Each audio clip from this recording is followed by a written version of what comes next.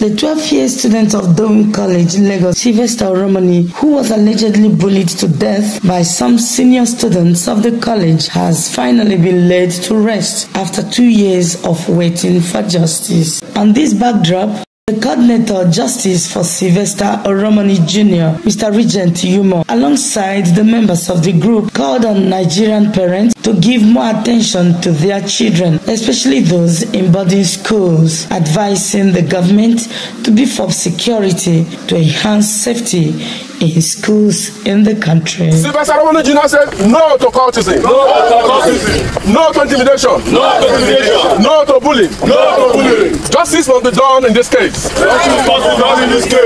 Please, no bullying to any child that's in the school. Yes. Whether body, whether day, no to bullying. Oromoni Junior says no to cultism, no to drug abuse, no to bullying, no to cultism, no to intimidation. We said justice for Oromoni Junior. We want justice. Oromoni Junior sleep in the perfect peace of the Most High God. No to cultism. Justice for Oromoni. Interview time. We want to go and conduct some interviews to know the views of our stakeholders on this. So come with us. What was actually said inside? What do you think can actually be done to ensure the security of lives of our children in this country?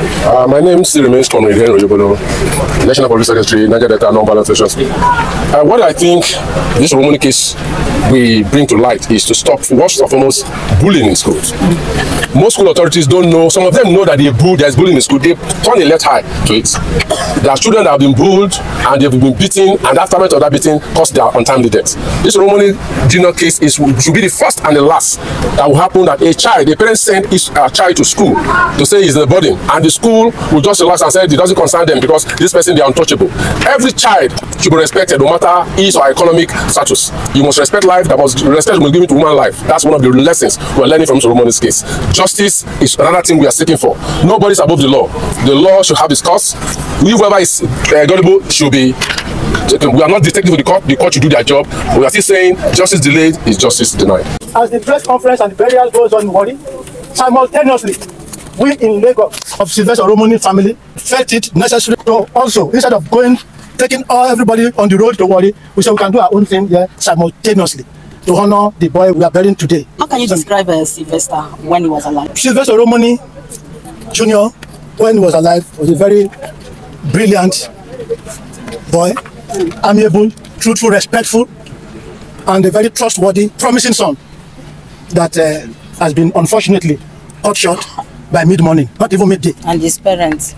Well, the parents are good Christians and they are very law-abiding people. That is why they went to court in the first place.